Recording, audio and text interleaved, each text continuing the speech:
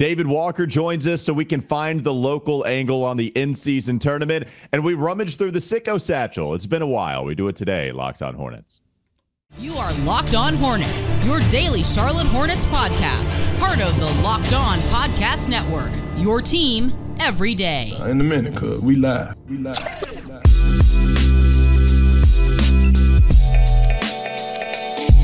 It's Locked On Hornets, part of the Locked On Podcast Network. It's your team every day. Thanks for making us your first listen. As always, we're free and available anywhere you get your podcast, and that includes YouTube. Today's episode is brought to you by Game Time. Game Time. Download Game Time app, create an account, and use code LOCKEDONNBA for $20 off your first purchase. Again, go to Game Time, Locked On NBA for $20 off your first purchase. That's David Walker, caught off by the Game Time. You can follow him on Twitter at David B. Walker. There's Doug Branson. Find him on his Substack, everyhornetsboxscore.com, and you can listen to me on WFNZ every weekday, 12 to 3 p.m., 92.7 FM, or the WFNZ app. David, we were discussing this yesterday, actually a couple of days now. We're trying to figure out what we can do to fix the Hornets. I asked Doug, and he said, look, I want to be clear. Walker asked me if I could fix them. No, I can't. We brought you on so you could. Do you have an answer on how we can fix the Hornets going forward? Whew, just the easy ones, right, guys? That's it. Yeah, that's what we're loading you up questions. Well, you know, the one thing I've been looking at lately, and I feel like Clifford is just on the verge of more or less throwing his hands up and just turning them loose. Of course, this coincides with his main man, LaMelo Ball, going down for a little while. So maybe once he comes back, we'll see them do that. But as constructed, he's just handcuffed. I mean, you guys talked about how frustrated he's been and how desperately he's pleading for any semblance of defense, rebounding, maybe a little more effort out there, or no, we don't want to see effort, right, Walker? We don't want to say they're not trying out there. Physicality, yes, physicality is the word. Physicality. Yeah, let's get physical. There we go.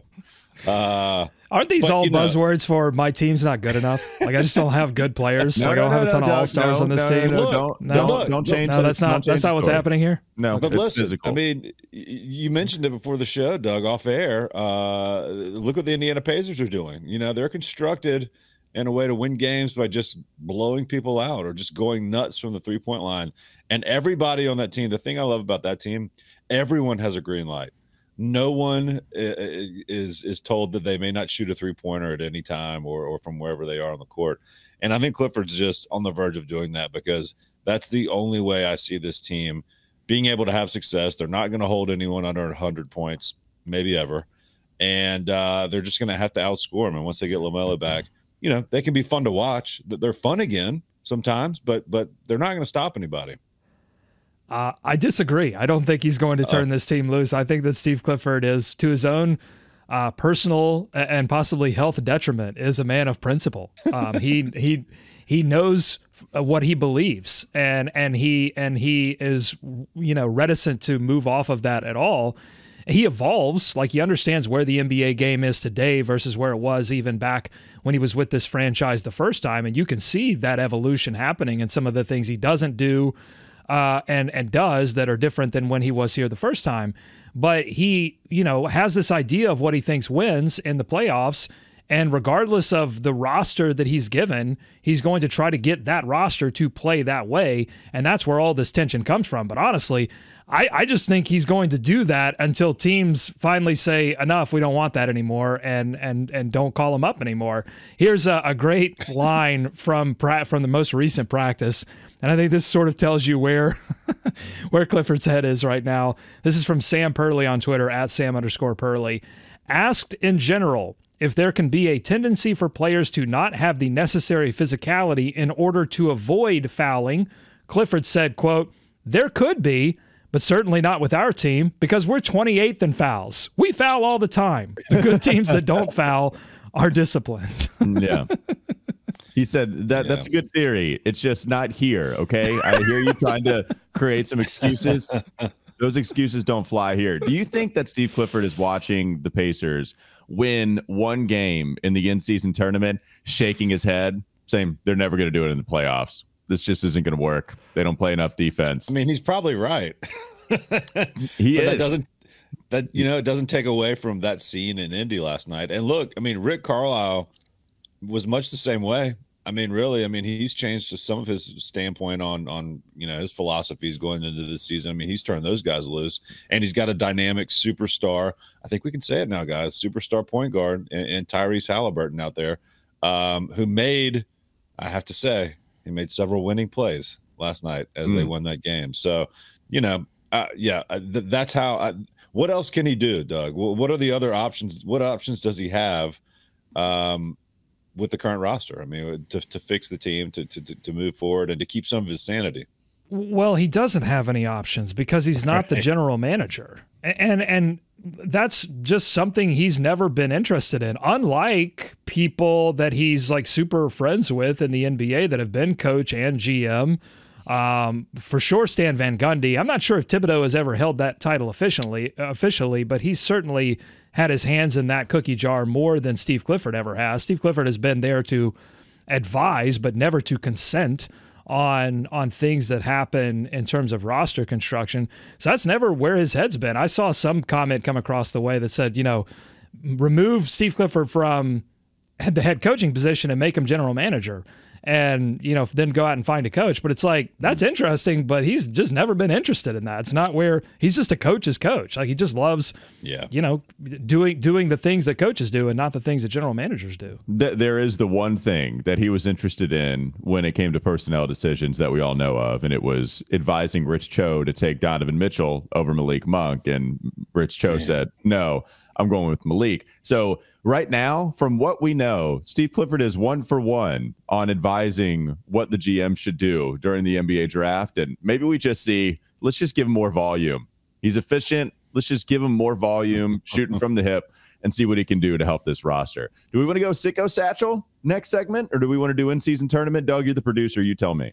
Well, yeah, you guys stole my Indiana local angle on the in-season tournament because I think it's interesting that, I had this like vision in my head, a Disney movie version of the Charlotte Hornets where Steve Clifford after practice gathers everyone up and says, all right, we're going to watch this in-season tournament play because it's kind of like play-in tournament play, and we'll see what it takes. And you see this game against Indiana and Boston, and Indiana at the end of that game getting stops. It's a tough defensive game. It's played with a high intensity. Pelicans Kings too. A little bit more scoring there, but lots of intense play throughout that game. A different brand of basketball than your average regular season game.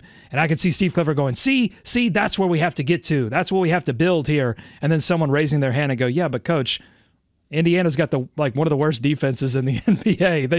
They just turned it on for one game. Can't we do that too? And Steve being like, No, we got to get there. Yeah, turn it on in order to get there, right? And then turn it on again and then keep turning it on. The two rapid-fire local angles for me, if we're going to do this here. One, you want LaMelo Ball to have the Tyrese Halliburton moment because I think you got a lot of eyeballs on him. They beat the Boston Celtics. That's a big old win. And now it's because even David, who knows who Tyrese is, it's like, hey, Tyrese, we can say that now, right? Superstar. Yeah, LaMelo having that kind of moment. That would have been nice, too, on that kind of stage. The other thing is we've heard Terry Rozier talk about this a lot because he comes from the Celtics organization. He always says he wants playoff basketball for these guys because it's so different, because it's so fun. Well, I wonder just how close to a playoff environment those one games are in the in-season tournament, single elimination. It's not playoff basketball. I'm not trying to get crazy, but it's as close to playoff basketball, at least in a feel sort of way, than the other regular season games. Is that a little appetizer for what these Hornets can learn, these young guys on the team can learn, and then apply that on a bigger scale once they go forward? There could be something learned there in elimination style basketball. And if you can't get to the postseason, you can't do in-season tournament anymore. But maybe the worst teams really go for this thing even more so. And I wonder if they're going to be rewarded at the end where, we can look back on this in-season tournament experience and apply it here.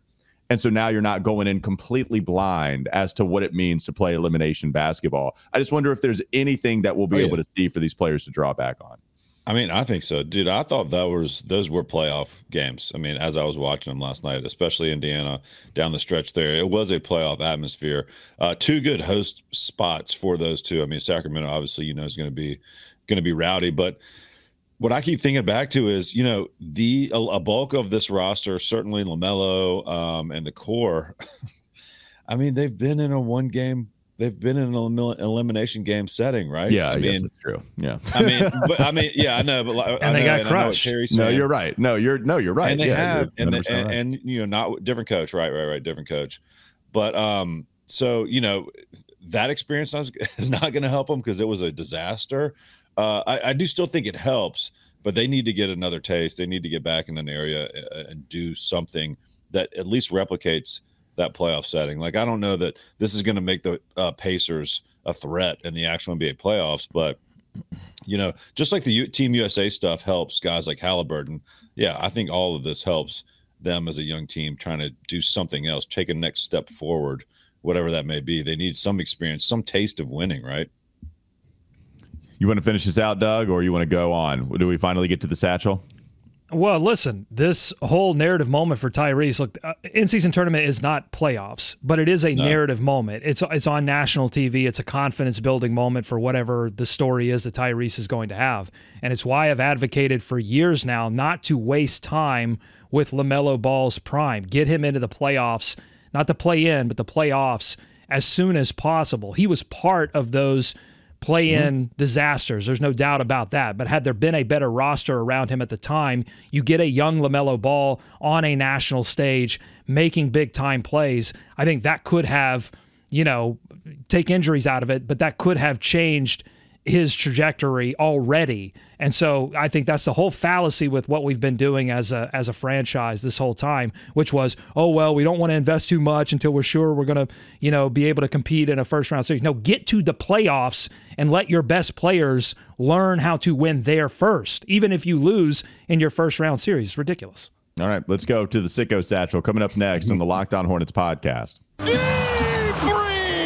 It's been a while, but we go to the Satchel. We have a couple of good questions. One about a potential trade target, the lack of physicality, what can happen there, and are we being too hard on Mark Williams? We'll get to all those questions in just a moment. But now, before we mention FanDuel, this episode is brought to you by FanDuel, and as the weather gets colder, the NFL offers stay hot. Right now, new customers get $150 in bonus bets with any winning $5 moneyline bet. That's $150 if your team wins. And if you've been thinking about joining FanDuel, there's no better time to get in on the action. The app is so easy to use. There's a wide range of betting options, including spreads, player props, over-unders. Even more than that, visit FanDuel.com/lockedon and kick off the NFL season. You can even tip off the NBA season if you want to get involved in the Charlotte Hornets. Maybe I got a line for you.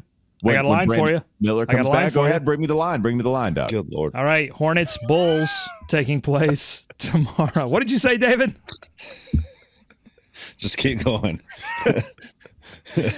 Hornets +5. 5-point dog. 5-point dog. Okay. Remember, they were down, what was it, against the Nets? They were like 8.5, something like that.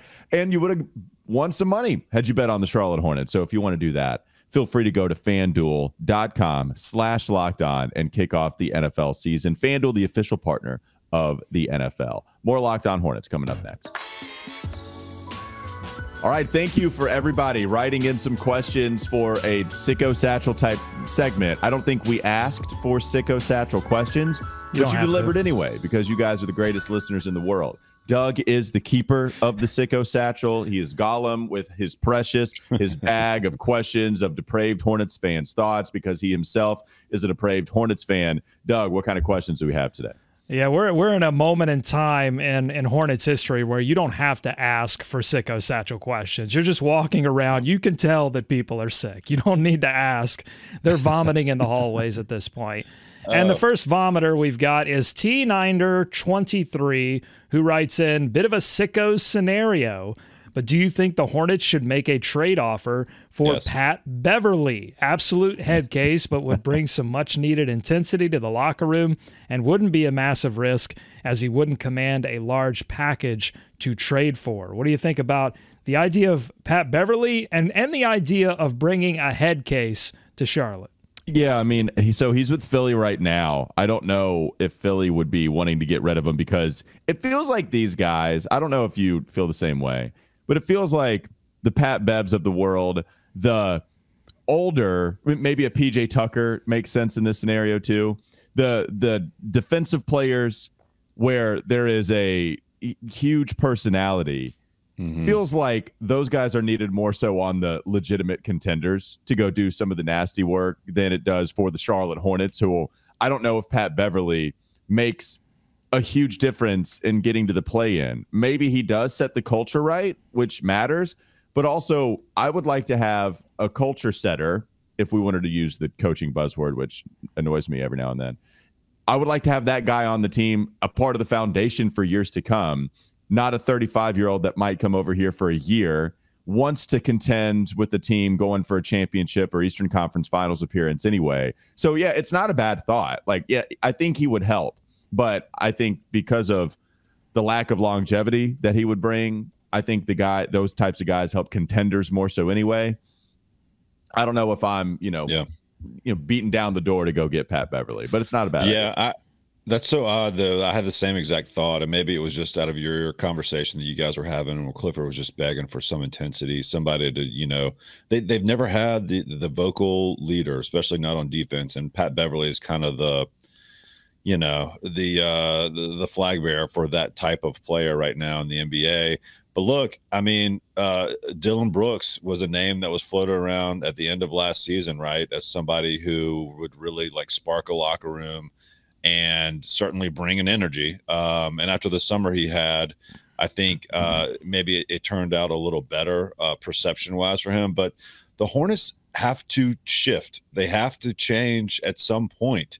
And maybe it starts with that guy. Maybe it starts with bringing in, somebody that's older or not quite as proven. But you look at all these teams last night, Indiana wasn't constructed and stayed put. The Pelicans made a big trade for CJ McCollum. The Kings made a trade for Sabonis, oddly enough, swapping Tyrese Halliburton. But all of these teams have made some moves somewhere. And, that's what Doug was saying in the first segment. The Hornets just have not taken to trades or free agency to try and put different combinations around LaMelo Ball. It's been built out of the same core. They've stayed with it for several years. At some point, they've got to be able to take a risk. And, yeah, at this point, I'm not turning down much of anybody, to be honest with you, if they can bring something that's a change, something that's would be a positive, more so than a negative. I mean, he's going to do some stuff that is going to be head-scratching, but he's also going to change the team up and say, all right, who wants to fight? Who wants to be out there? And, you're right, it wouldn't be a long-term solution, Walker, but they need something to shock the water out there. And if that was on the table, they should be looking at it. To your point, I don't think Philly's, making that move right now, but something interesting would be fun to look at. And he did spend 1 year with Minnesota, and he was pounding his chest on the scores table when they got to the playoffs. Now, even Minnesota then was different than what the Hornets are now, but hey, he helped him out. So, then we got the great meme and the gif of him, celebrating with something that we viewed as a minor accomplishment, which would, I don't know if Hornets fans can talk. Yeah, exactly. Yeah. The Hornets are not one move away. Let's just be clear about that. They're not a Pat Beverly away. They're not an anything away. They're either going to figure this out as a team with the players that they currently have. I mean, they could add something, but they could add Pat Beverly. But if Miles Bridges, PJ Washington, all the way down to Bryce McGowan's, if these guys don't figure out how to get that extra something, Mark Williams for sure, then this season is over. I mean, that's what it really comes down to. It's less about whether LaMelo Ball is out of a walking boot or not at this point, and more about can they find the intestinal fortitude to go up against your, more physical teams like the Knicks and Wolves and come out of it, a little bit more competitive on the defensive end of the floor. So that's out of the way. But I am definitely, as the crazy person on this show, an advocate that every team needs a little crazy.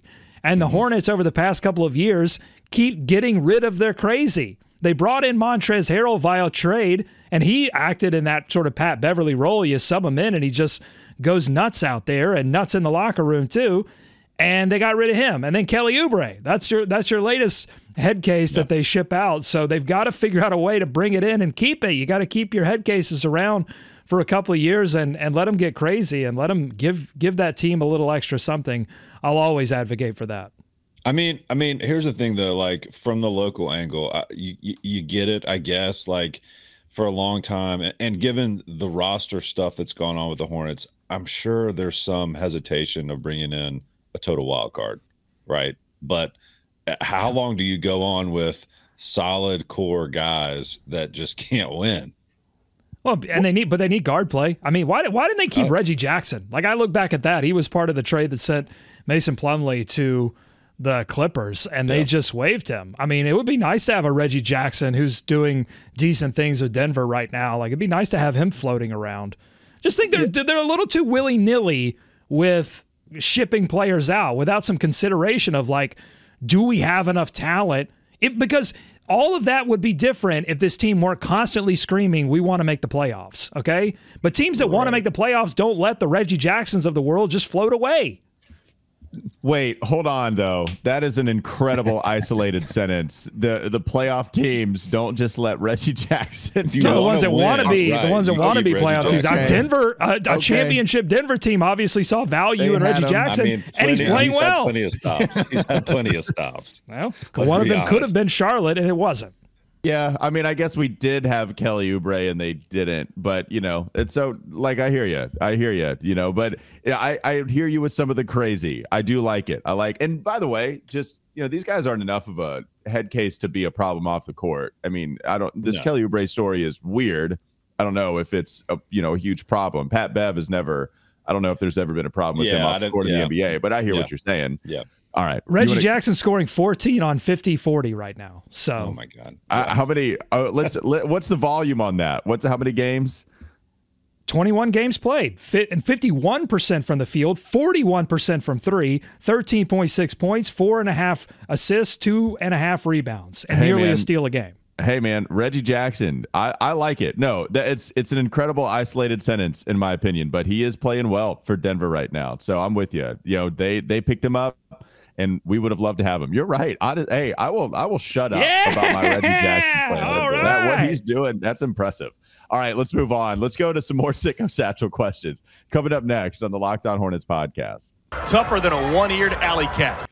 We'll get to a couple more Sicko Satchel questions. Also discuss Brandon Miller being up for a Rookie of the Month award. We'll get to that in the last segment here in just a moment. This episode is brought to you by Game Time. Game Time is the only ticketing app that gives you complete peace of mind with your purchase. You can see the view from your seat when you use Game Time before you buy, so you know exactly what to expect when you arrive.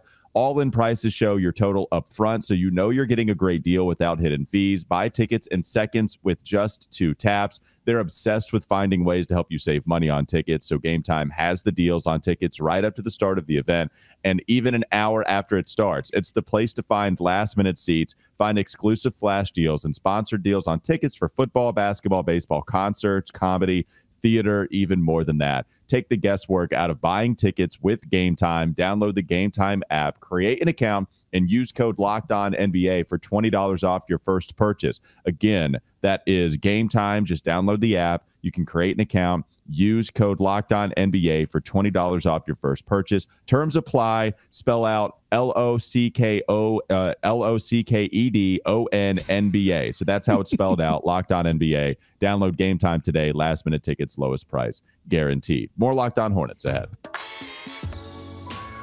I love what we stumbled upon in the last segment. That I don't know how many people would have remembered that, Doug, that they did basically, they had Reggie Jackson as just to fill in for a trade.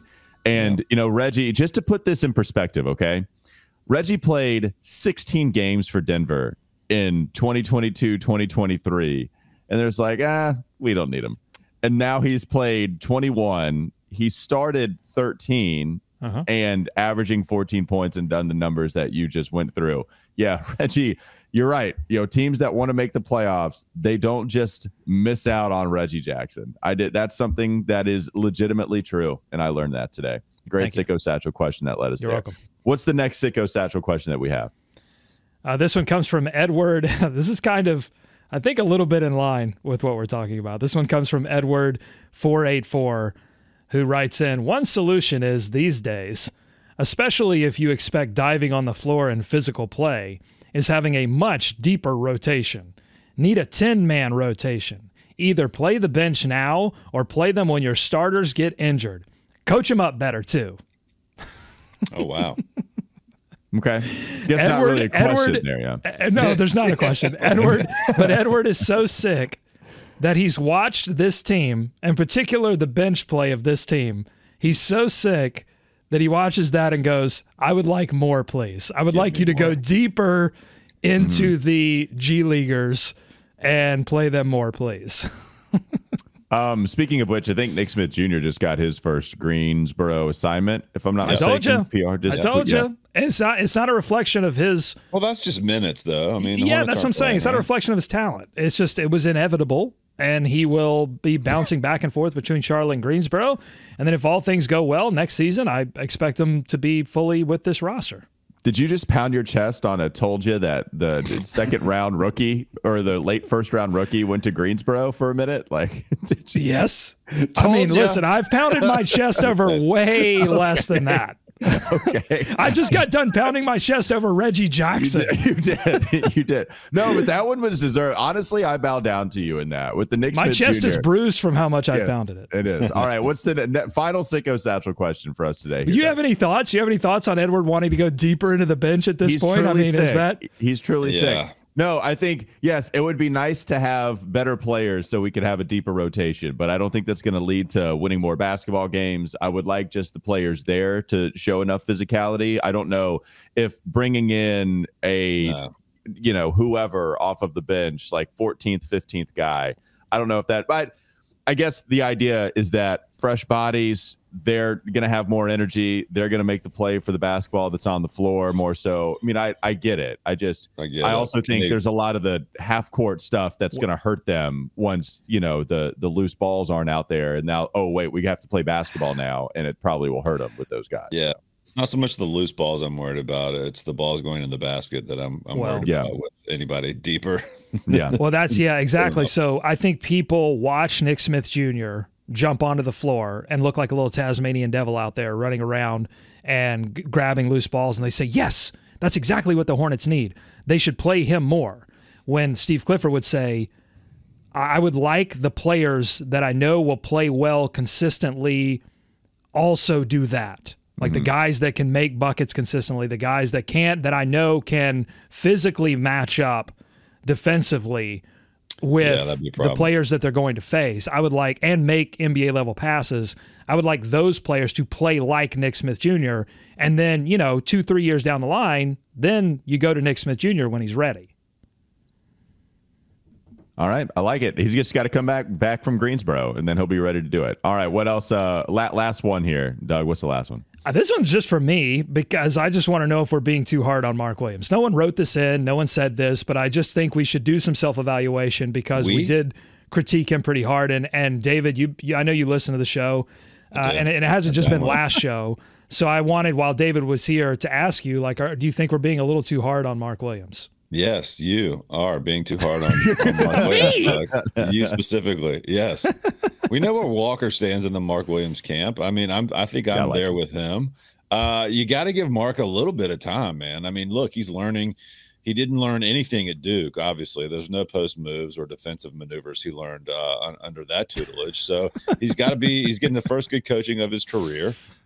He's got to get a little bit stronger. We knew that coming in. We knew he had to get stronger. He was feeling good about that in the preseason, so he needs probably another offseason there. But, he's feeling his way. He's going to struggle against bigger, stronger, and unfortunately more aggressive guys right now. But I think that you're looking – but some of the numbers just don't lie. Like some of the metrics he's putting out, some of the things he's doing on the court offensively and even rebounding, not enough consistency on the rebounding piece of it. But, look, he's brought a presence that they just haven't had there in a long, long time. So I'm more – excited for his continued growth, and I'm allowing him a little bit of the slip ups, even though when it's bad, it is kind of painful to watch. No, I'm with you. And so yes, I think I probably didn't agree with Doug as much at the beginning I do think that it hasn't been consistent even late. Even last year, I think he was showing more consistency. It feels weird. It's like, do my eyes betray me? Is there some regression? Yes. In some times, but yeah, like you're saying they do betray me, or I'm right in saying that there's regression. Well, I don't know that there's necessarily regression. There just hasn't been progression. Your eyes did betray you in that last season. We talked often about how he would go up against smaller teams or teams with bigs that weren't as aggressive, and he would play super well. And then he would go up against teams that had, similar players to the Knicks and Wolves, and he would struggle. He would shrink. And so nothing has changed. It's just not progressing. And so you're either in two camps. You're either in one camp is, a little bit worried, kind of the same camp that's worried about Bryce Young. It's going, hey, I'm seeing a lot of things here, and I'm a little bit worried about that it's not going to change. And then you're in the other camp, which is where Steve Clifford is and where people that have to defend him are, and saying, look, this is technically kind of his rookie season because he didn't play in the NBA a lot last season. You have to give it time. I'm just in the former camp right now and hoping to be in the latter camp at some point.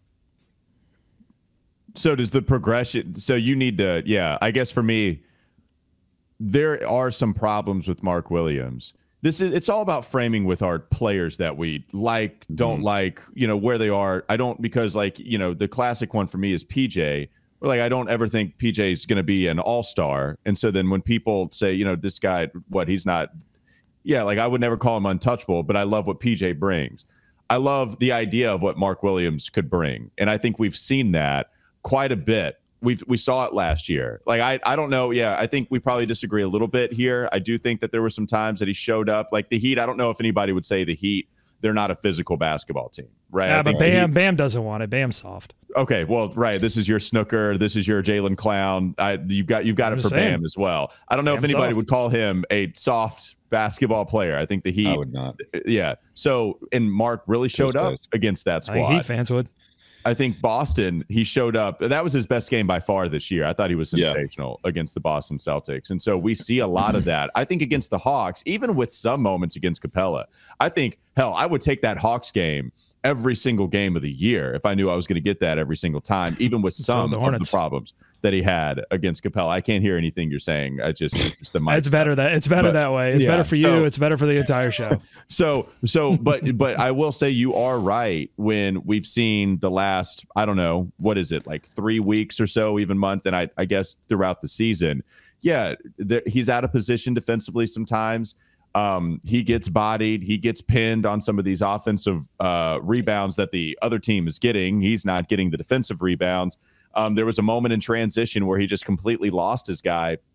I think a lot of that will clean itself up as he gets older because playing the center position, so many people say how hard it is to come in and play good defense immediately. I actually think Mark was a better rookie defender at the center spot than a lot of rookie centers that come into the league. And so for me, I just thought that was going to continue to go up, and I've said it a million times. I took for granted that was just going to continue to move on up as he got to his second season, and that hasn't happened. And so I was wrong about just expecting that and not expecting any growing pains at all the second year. I just want him to want it. I want intensity. I want aggressiveness. I mean, he's, when you look at like technique and different things, like he and Brandon Miller are making similar-ish rookie kinds of mistakes. But when I look at Brandon, I can feel that he wants it. I can feel the attitude, and I think he's got that look in his eye. He's got that look. See, you're paying attention, and I like it.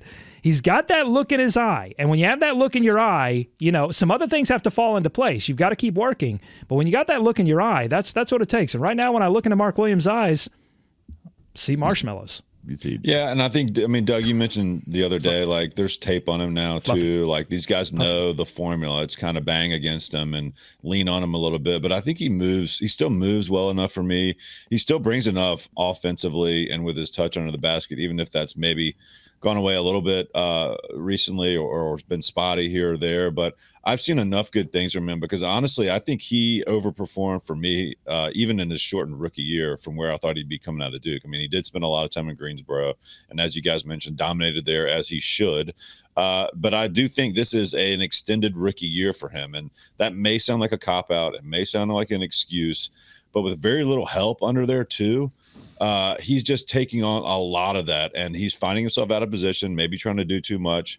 But I think the upside is there with him. I think people will still enjoy watching him. It would be awesome to see, him down there with a big bruiser that had his back, see what that would look like if they can bring somebody in to kind of fill that void, maybe at the 4 or give him some minutes out there with somebody who can kind of take some of the lumps for him.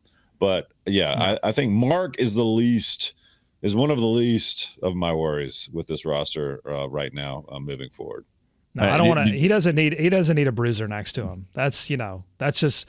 No, he needs to be the bruiser. He doesn't need a bruiser. I don't want him to have a bruiser next to him. I want him to be the bruiser. This is what we've done this. We did this with Rudy Gobert for years in Utah. Oh, well, you put this guy next to him, it'd be fine. No, it's like you need him to progress in that way, not to try to make up for the fact that he doesn't have the things that a big time center should have. Gordo sees a lot of young Rudy in young Mark, so maybe there's some similarities, and that growth can continue.